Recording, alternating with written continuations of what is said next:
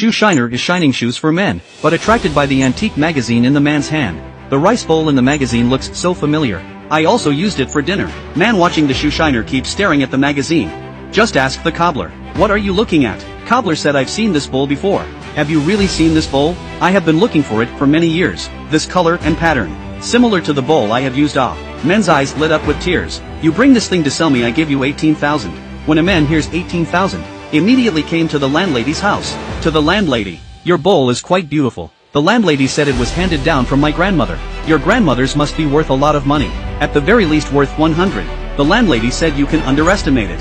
1,000 is about right." So the shoemaker quietly compared to the magazine. After making sure it is exactly the same, spent 1,000 on this bowl. Then he showed the bowl to the man. After the man observed the bowl carefully, make sure this is the antique bowl he's looking for. So he said to the cobbler, "I overpay for your bowl.